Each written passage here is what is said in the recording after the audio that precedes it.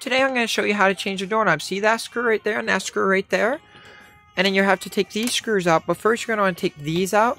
And if you see how this side has no screws, it will show you it's no screws. So, first you're going to take the screws out. Let me set the phone down for a second.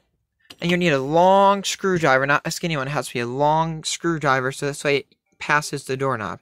Let me set the phone down. I'll get right back to you in a sec.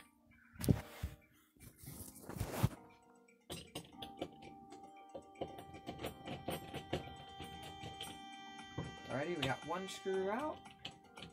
Now we got one more to go.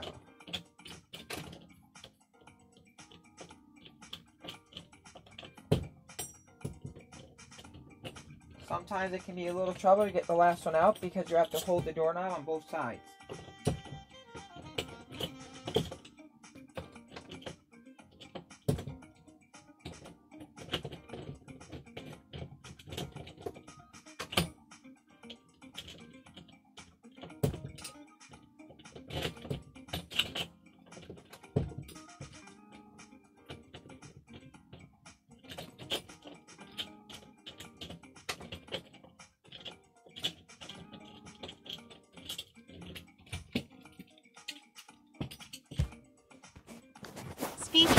Alright, as you all can see, the doorknob is out. Window navigation bar. Now this right here I'm not going to take off, the tongue. But when you put the tongue on, you're going to have to make sure that screw down there and that screw come down up there, you're going to have to take off. But the tongue has to be pointed at the wall the door is closing at, or it ain't going to latch. You do not want you want the smooth spot that looks like a ramp going toward right with the latches of the door, or it won't latch. Because if you put it the other way, it will just slam against it and not latch. Now, I'm not going to change that today because I just want to show you, but you have to change that with the doorknob because not all would be like that. Now, how are you going to put the doorknob back in, you might be saying? Well, I'm here to show you. Okay, let me pick it up. See how it has a thing on it right here? You want to put this in. Watch how I'm doing it. You want to put it, see right, I do apologize, the camera's off. You're going to see the hole right there. You're going to put that right through there, the cylinder, and you're going to line the screws up. And I'm doing this blind, so anyone can do it. Now, how are you going to put it back on? Home. Ready? First, you're going to match it. Got to make sure it matches the thing. And let me put the screws in. You got to hold both sides like this, and watch this. I'll have it on in a second.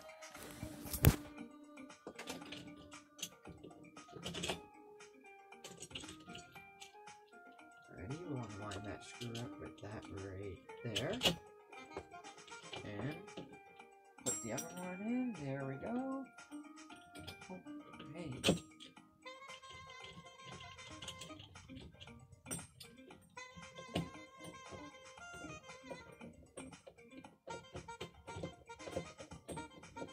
There we go. Got both screws in. And the doorknob should be complete. But make sure it latches.